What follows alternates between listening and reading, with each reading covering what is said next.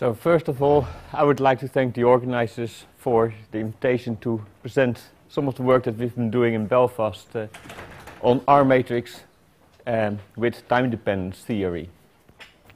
And this theory is specifically adapted to describe atoms in strong fields. And it involves the work of quite a number of people, but the one person that I should emphasize in particular is Michael Lysaght, who is now at the Irish Centre for High-End Computing, who has really been instrumental in driving this entire method forward.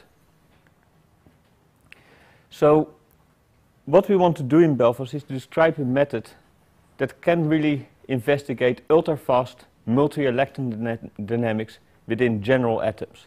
We're not interested in two-electron atoms, we really want to tackle general atoms and really describe atoms from first principles. Now, if we're dealing with ultra-fast processes, short times, Heisenberg uncertainty relationship, it means that we're dealing with large photon energies.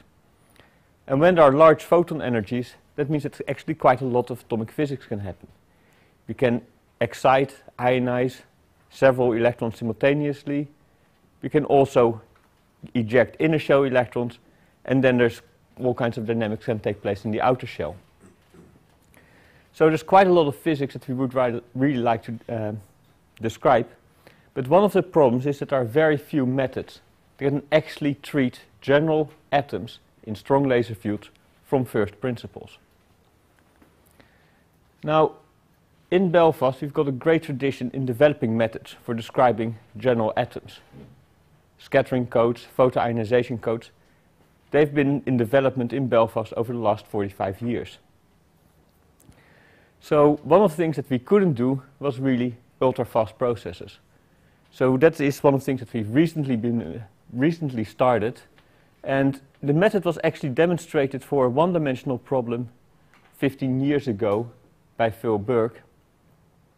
And since then, we've actually, in the last 5 years, we've developed 3 different methods for describing ultra-fast processes in R-matrix theory. The first approach was an inner region only. We'll explain what is meant with the inner region only shortly. It was developed in Belfast, but also developed in the US by the Klaus Bartschat. And more recently, we've now extended it to an inner region and outer region approach, where we've used an R-matrix propagator, and more recently, finite difference methods in the outer region. So the basic principle of R-matrix theory is a separation of space into 2 regions. We've got an inner region in which we've got n+1 electrons, and within this region we describe all interactions between all electrons. This is where the interesting, or the electron-electron repulsion is strong, and we have to make sure that we describe it in its full and to its full extent. Then we've got an outer region, and at the moment we only allow 1 electron to escape from this inner region box into the outer region. This electron then feels a long-range field from the nucleus, from the remaining electrons, possibly also from the field. And what we actually do is simply propagate an R-matrix outward to some kind of large distance.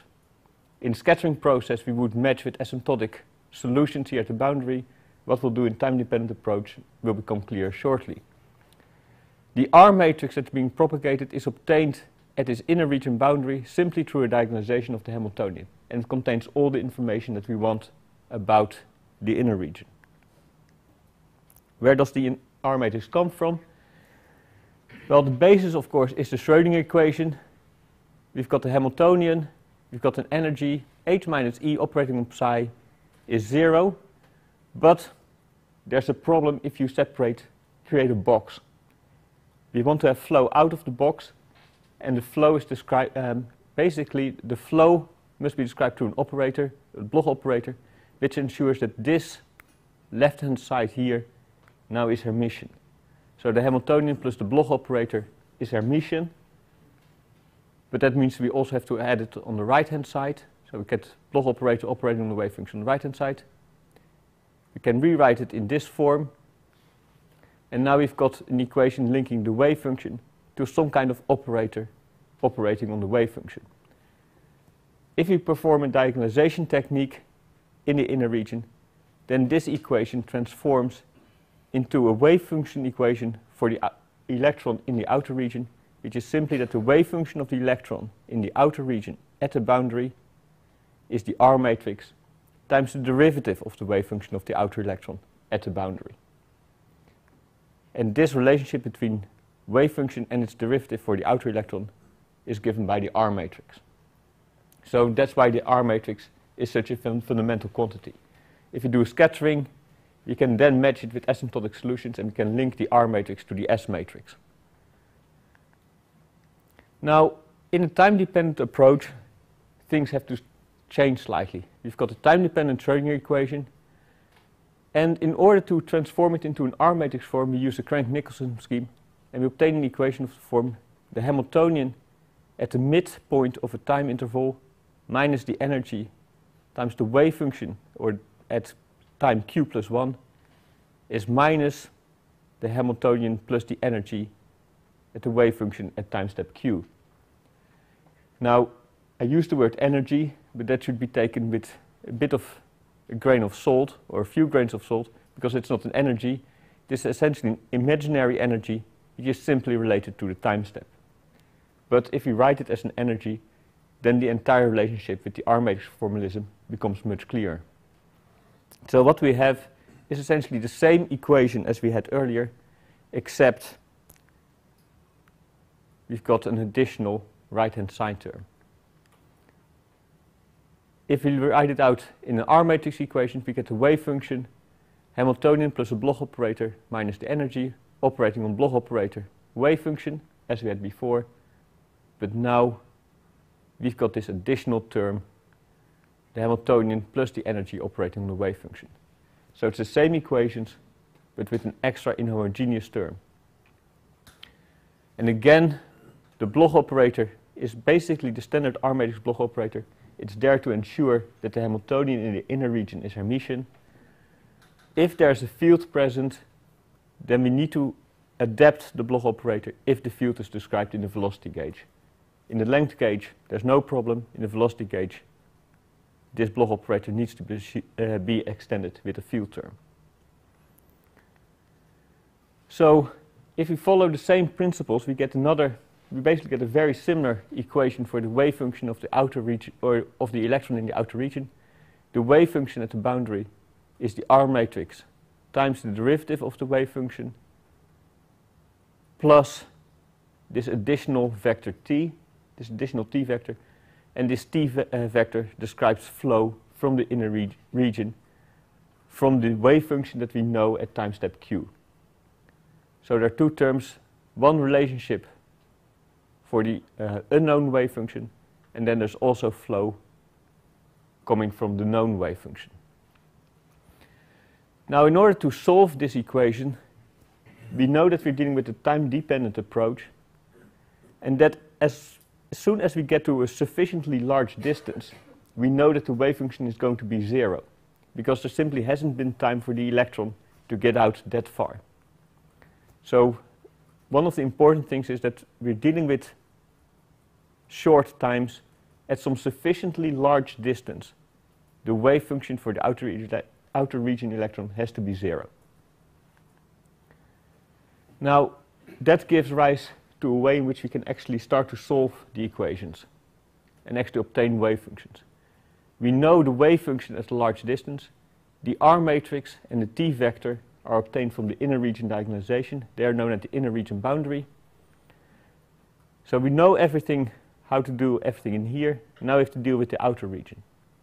So the way that we deal with the outer region is that we divide it into small subsectors, and then we propagate the R-matrix and the t vector outwards in these small steps across all these sectors.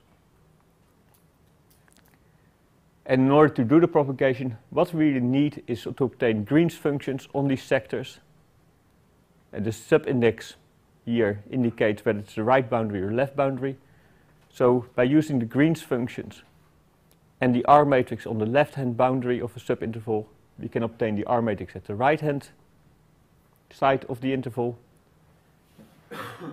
The same goes for the t vector, except that we now also need these j vectors, which are simply an integral over the subinterval of a Green's function, Hamiltonian plus the energy, and the wave function on that interval.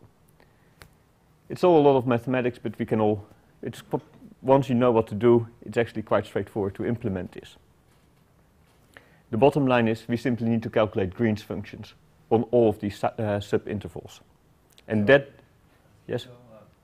So this is talking about propagation in space. Yes. There's time as well. Yes, the propagation in time is done using the Crank-Nicolson scheme. So that's the first thing that we start with, is basically write the equations into a Crank-Nicolson form. Okay, so then you don't really think about time sort of after that. You don't think of. It's just moving in R. Yes. So the real effort of the calculation is really, the time-consuming part is really into these Green's functions. So once we've got the R-matrix and the T-vector at some sufficiently large distance where the wave function can be set to 0, we then know the wave function at a large distance, and we know the R-matrix and the T-vector at all the sub-region boundaries, and now we can just propagate the F-vector or the wave function inwards. And once we've got the F-vector at the right-hand boundary of an interval and the left-hand boundary of the interval, we can then obtain the wave function across the entire interval. The equation that's used for propagation of the wave function is given here. It's getting more and more complicated, but again, it includes R matrices, Green's functions, T vectors, and these J vectors. All of this information is known. We've already calculated it. So it's just a bit of mathematics. There's no computational difficulty in calculating this expression. Finally, when we've obtained the wave function on the inner region boundary, we can then use this equation to obtain the entire wave function in the inner region. So it is... Yes? Is the scheme always stable, the propagation? I mean, looks dangerous. This is actually surprisingly stable. If we go to the other approach, which is the R-matrix with time dependence approach, there it is very subtle. There you can really... It is stable as long as everything works, but if it's not stable, then it quite quickly goes horrendously wrong. Can I ask in the same direction? Does it scheme keep unitarity during the time evolution? This scheme keeps unitarity, yes. This is a peculiarity of Crank-Nicolson. Yes. In the R-matrix with time dependence, it's not as obvious that there's no reason why unitarity should be preserved.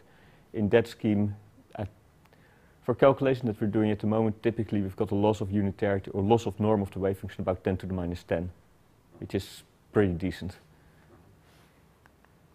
So in order to operate this scheme, the first thing that we have to do is basically look at the standard R-matrix codes to obtain all the data that we need. And one of the things that is absolutely critical is accuracy of our wave functions. And the standard basis used in the R-matrix codes is fine for scattering, but for our current purposes, where we really propagate over many iterations, it's not sufficiently accurate. So we've adapted the R-matrix code to use B-spline basis sets and to get continuum functions across the entire energy range. One other thing that we needed to add was that we needed to calculate boundary derivatives, obtain boundary derivatives for all the eigenstates that we obtain inside the inner region calculation. And the reason that we need to get these derivatives is because we've got one Hamiltonian in here with a Bloch operator. Here we've got the Hamiltonian that's operating on the wave function without a Bloch operator. Now once we diagonalize, we get the eigenvalues of H plus LB. So what we need to do in the calculation is actually take the Hamiltonian, subtract the Bloch operator. And the Bloch operator is essentially a product of wave function amplitudes and wave function derivatives. In order to do that in the outer region code and get these two Hamiltonians, we also need to calculate these wave function derivatives and obtain those from the inner region codes. So we do need to modify some of the codes. They do provide a bit of extra demands on these codes. We also obtain the dipole matrix elements. We primarily propagate using the length gauge, but we can also propagate using the velocity gauge, but it's simply not as stable. For the initial state, we just said, okay, the initial state is simply an eigenfunction in the inner region. The outer region wave function is 0. And then, in order to speed up the calculation, we parallelize over processors. And typically, they're parallelized over outer region sectors. Communication between the sectors is simply the R-matrix T vector F vector. And this scheme parallelizes well up to about 200 cores. Beyond that, this, the sequential nature of the R-matrix T vector propagation starts to kick in and make the entire scheme less efficient. So in order to demonstrate some of the physics that can be obtained out of this approach, what we first looked at is basically ultra-fast dynamics inside the 2s2p squared configuration. So we start in carbon plus 2s squared 2p with m equals 0. You then have a pump pulse that excites 2s2p squared. And then after a certain delay, we've got a second pulse that ionizes from this excited configuration to just above the ground state of carbon 2+. And what we hope to see is by varying the time delay between the two pulses to see some of the dynamics that occurs within this configuration. Now, in order to visualize the dynamics, we're not going to use the LS coupled basis, but we're going to a basis, an uncoupled basis, where we've got two basis functions of 2p electrons, both with m equals 0, and two 2p electrons, one with m equals 1, one with m equals minus 1, so that the total magnetic quantum number m is equal to 0. Now, the only outgoing electron that can outgoing electron must have m equals 0, because this is an S state, so total m is conserved during the calculation, so the outgoing electron must have m equals 0. And it actually occurs that photon absorption primarily goes through a resonance, 2s2p 3s, and that means that in order to excite this resonance, it is preferred that the state is in this uncoupled basis state. This basis state does not couple with this resonance. So now, if we look at as a function of time at the ionization yield, then we can see this oscillating pattern in the ionization yield. And the oscillations, or the slow oscillations, can be interpreted by looking at the population of the basis states, m equals plus minus 1 and m equals 0. And we can see that when we actually have a large ionization yield, we are in the m equals 0 basis state. When there's a lower ionization yield, we are in the m plus minus 1 ionization yield. It can also be seen that the ground state couples primarily with the m equals 0 basis state. Due to the laser field, you see these oscillations here in the m equals 0 population during the pump pulse, whereas for the m equals plus minus 1 basis, the oscillations are completely absent. And that means that there's no strong interaction. What does the pulse look like? It's a 3-cycle sine squared, 6-cycle sine squared pulse, both the pump and the probe. Another question, why do you start the probe so late? It seems that you're showing only data starting at 4 femtoseconds. The data, the time given, I should actually, the time given here for the delay is actually at the peak of the probe pulse. The populations are as a function of time. The ionization yields are given as a function of the peak of the probe pulse, which is delayed with regard. So there's about 2 femtoseconds for the pump pulse, and then there's basically half the probe pulse has to emit or has to pass before we get our first data point. So that's why it starts a bit later. Sorry, there's no spin orbit terms in this Hamilton? There are no spin orbit terms. No, it's all non-relativistic. So if we have a very naive picture, then really the question is, what is actually driving the dynamics? Now, if we go very naively, 2s2p squared, doublet s even, doublet d even, same configuration, and the only energy separation that's different, or energy interaction that actually leads to an energy separation, is this one particular electron repulsion integral. And that means that what we actually have is a 2-electron wave packet in which both electrons move in a correlated fashion, and the correlations is driven simply by the electron-electron repulsion of the 2 electrons. Now, The one thing that's not clear is that this picture is actually right, because here we can just show the ionization yield. But what we can also do is increase this probe pulse energy and go above the 2s2p triplet p threshold, in which case the outgoing electron can have m equals 1, 0 or minus 1.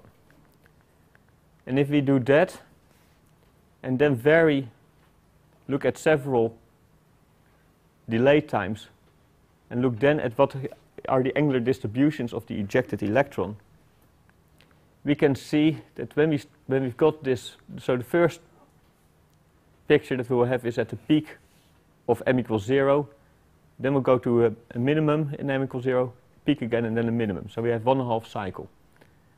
So when both electrons are in m equals 0, we can see that the preferred directions for the ejected electrons above the 2s2p threshold is parallel to the laser orientation. Then if we increase the delay time, we get to a state where basically there's significantly less or basically none along the laser polarization. It's all at the angle of about 45 degrees. Then it aligns again along the laser direction and then moves away again. And this is in some sense a clear demonstration that what is actually seen is actually this dynamics between m equals 0 to m equals plus or minus 1 back to m equals 0. And that it really is this correlated dynamics between the two electrons. One further thing that we can do is to look at how this dynamics depends on the excitation pulse length. So we started with a 6-cycle pulse, which is 3 cycles turn on, 3 cycles turn off. And then we can see that if we've got a maximum 1 minus 1, we've got emission away from the laser polarization direction. 0, 0, we've got emission along the laser polarization axis. If we increase the pulse length, excitation pulse length to, or pump pulse length to 12 cycles, then this entire dynamical picture has disappeared because we essentially only populate the doublet as even state in this case. But if we increase them to 18 cycles, then both states again have the similar population and this dynamics reappears again. So depending on what the mismatch is between the excitation energy and the pump photon energy, we can actually vary the kind of dynamics that's occurring within the excited configuration. From an experimental point of view, one of the other things that's used looked at extensively as well is harmonic generation. And so we've recently started to look at harmonic generation within TDRM.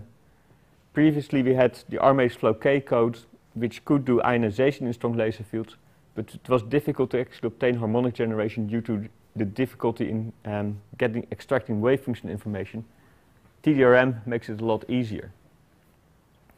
So questions that occur here, basically how accurate is the method actually? Is there any role of multi-electron dynamics? But also there are various operators that can be used to extract harmonic generation information. Which is actually best for a multi-electron approach like TDRM? So we've done some calculations for helium where we have looked at length, velocity and acceleration. For other atoms we are basically at the moment just sticking with length and velocity. So we can, for example, compare for harmonic generation obtained through the dipole acceleration term and compare that with harmonic yields obtained using the helium code developed by Ken Taylor. And we can see actually some differences for the fundamental, which is essentially due to the quality of the wave function near the origin. It's simply not sufficiently accurate to really get the acceleration form completely spot on. If you use dipole length, dipole velocity, everything is much better. It's simply that the acceleration emphasizes everything near the origin, where there are simply some which is simply a more difficult calculation. Once we move away from the fundamental, we see extremely good agreement between the various methods, up to well into the cutoff regime. The only place where there's a difference is in the 9th harmonic, where we can really see how a simple description, just a single target state, doesn't match up at all with the helium code. But then if we include 6 target states that are real orbitals, we get some improvement. If we go to pseudo states to improve it, we actually get very, very close to the helium code. So if we improve the atomic structure, we can really see that the TDRM method really starts to converge towards the helium, the harmonic generations obtained using the helium code, which is really a good measure of the accuracy of the approach. We've also looked at argon. In this case, we've gone at 200 and 240 nanometers and looked at how the 5th harmonic is affected by 3s, 3p6 and p resonances. So what we have here is basically the general harmonic yield comes from the emission of a 3p electron, but now there's an interference between emission of a 3p electron and excitation of a 3s electron through this np orbital. And by manipulating the states that we can include in the calculation, we can really extract what the effect of the resonances is. So the blue calculations include everything, and then the red background calculation excludes exactly these resonances and the continuum series associated with it. And we can see how the resonances start to play a role in the 5th harmonic yield. And we can also obtain resonance parameters, Q parameters, widths of the resonances, and investigate how they change depending on, for example, the pulse length and all the other parameters in the calculation. Now, there's just a few minutes left, so I quickly want to mention the RMT approach, R-matrix with time dependence approach. And this method has been developed recently primarily to increase scalability for high-end computing, and it may also be better suited for infrared fields and double ionization. And I should mention here Lampros Nikolopoulos, who really pioneered this technique for the hydrogen atom. So this is a slightly different technique in which we use a finite difference scheme in the outer region. And the way that information is transferred from the inner region and to the outer region and backward is different. In the RMT approach, information is transferred from the inner to the outer by extending the outer region grid a few atomic units into the inner region, and then we basically determine the inner region wave function on that particular grid, and then use that in the propagation for the outer region as normal.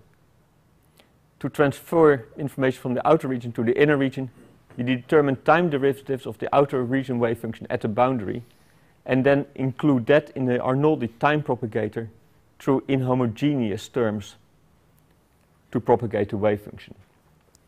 And this all tends to get a bit more, far more sensitive to the actual parameters of the calculation, because it's not completely clear that the error terms that occur in the inner region will match up nicely with error terms induced from the outer region.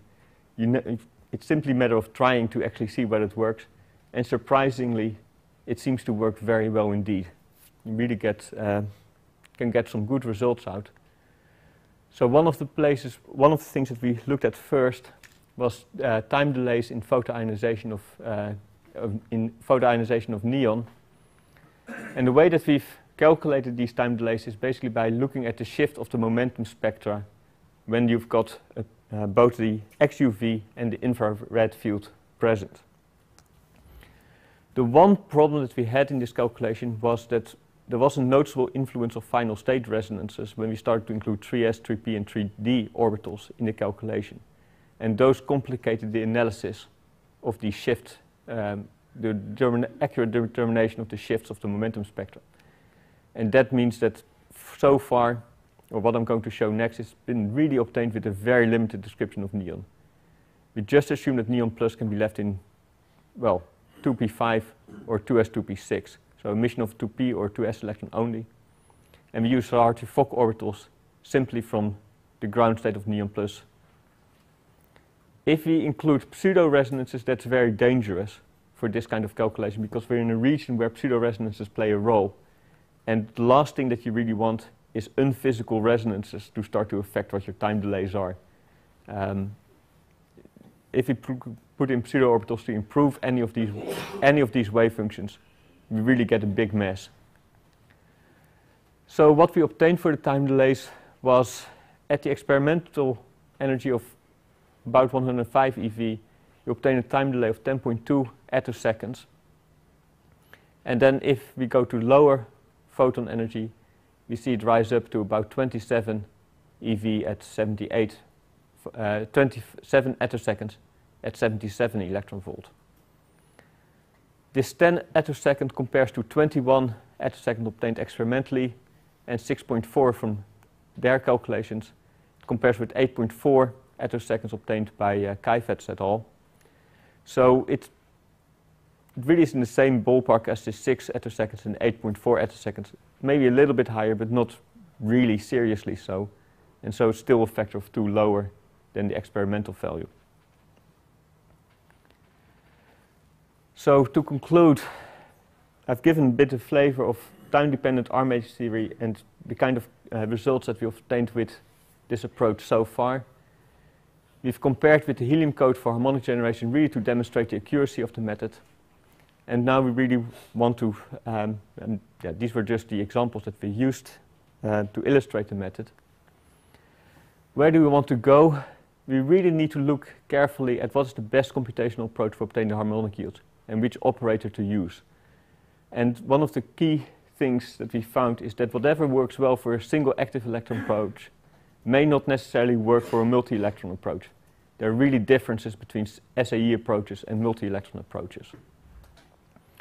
What we want to do in the future is to extend the application range of the method to longer wavelengths, increase the amount of atomic structure that we can include, and look at double ionization. And finally, we would like to explore how the techniques for atomic systems can be extended to molecules. And I want to finish with an advertisement that we hope to advertise soon for 2 lectureship positions, one in quantum information processing and one in strong field AMO theory. And if anyone is interested in more details on this, they can look on the Queen's website or contact Jim McCann at Queen's. Thank you for your attention.